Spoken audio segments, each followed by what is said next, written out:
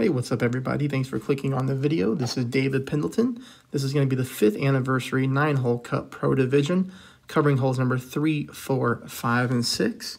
Hole number 3 gives us an excellent opportunity at the Albatross. We're going to start with our rock club, 3 bars of side spin to the right, combined with about 4.2 top. Keep your club at max distance and aim right there in the center of that tree. If your ball guideline is hitting the tree like that, you're in a good spot. Here, we're going to go with overpower. This is full overpower, okay? This is not full right curl. Do not put full right curl on this or else you do have a chance of going into the bunker, okay? So kind of take a look at my curl.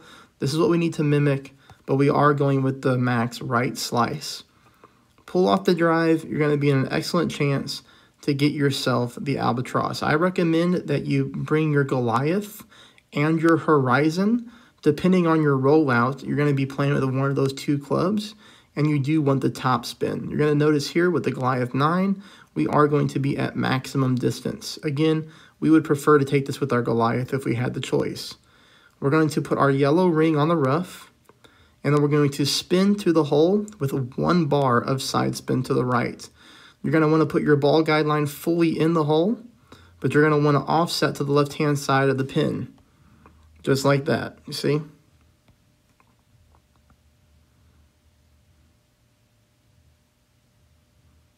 Once I found this shot, I did make it 2 out of 3 times with perfect attempts.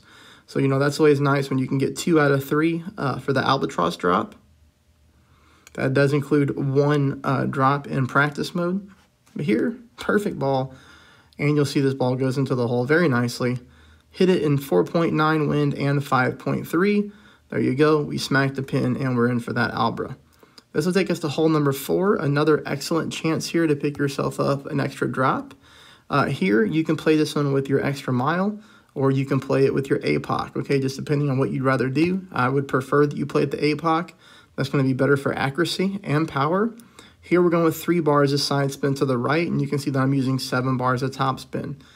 For accuracy purposes, we will back up to the +7 yard mark with an extra mile 9, putting most of our red ring in the rough, but just a little bit of it in the fairway, leaving ourselves a little bit of room for a great right, okay? It's a good thing I did that. Half a ball of curl, and you're going to see here that I do hit a very minor, or more, sorry, let me rewind here. This is a little bit more than half a ball of curl. I misspoke. A little bit more than half a ball of curl to the right. And you see here, I do hit a minor great shot to the right. Very minor. I do get away with it. The ball's going to sit right here on the fairway without going into the rough. So, very nice. Shot number 2, you're going to see my shot. I played minus 10% at minimum distance. I do want you to try to play at minus 5% at minimum. Basically, on this particular shot, I did not pull enough rings, which means I had the elevation wrong. I needed to pull about another decimal or 2. So if we were to drop this down to minus 5% and then take the shot, that should be better.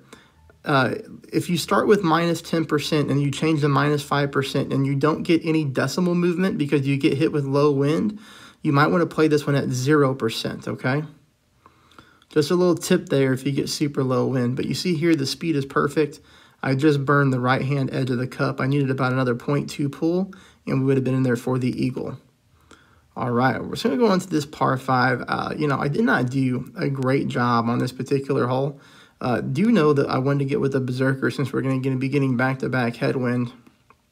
And my goal here was to use a power 5 ball and hopefully clear this little patch of rough and get over the sand and get maximum distance for shot number 2. Trying to get the ball as far right-hand side as possible. Now, you know, I am playing on my lunch break, so I don't have a lot of time to sit here and dial in each hole, you know, especially for a qualifying round, because I do want to get the content out there so you can see the wind angles and you can at least see some perfect ball approaches. But you see there, we do clip the rough and we roll out. I did that on both my accounts, so at least the rollout was safe. And it still gives us a chance for an Albatross. I mean, it's not an impossibility here that we might be able to pick this one up. You can see about 2 bars of side spin to the left and about 4 bars of backspin. I can still, even with that amount of backspin, I can still get my ball guideline past the hole.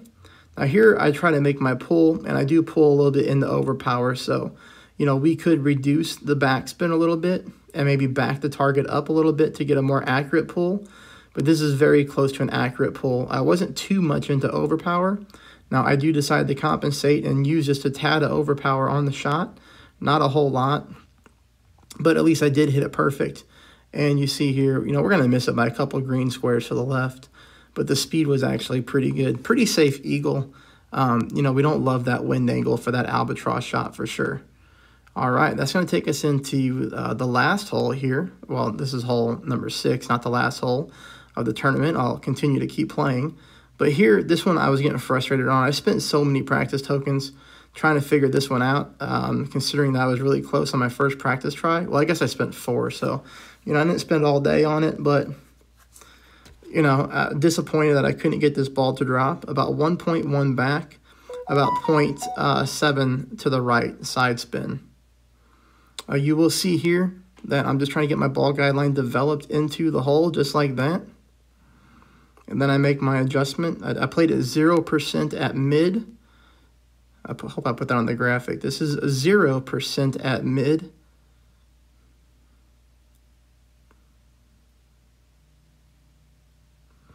But for me, I'm getting an inconsistent rollout. Sometimes I miss it to the right. Sometimes I miss it to the left. You can see here missing to the left. So, you know, did the best that I can. I'll get the last 3 holes out a little bit later. I hope this helps you all. Have a great day.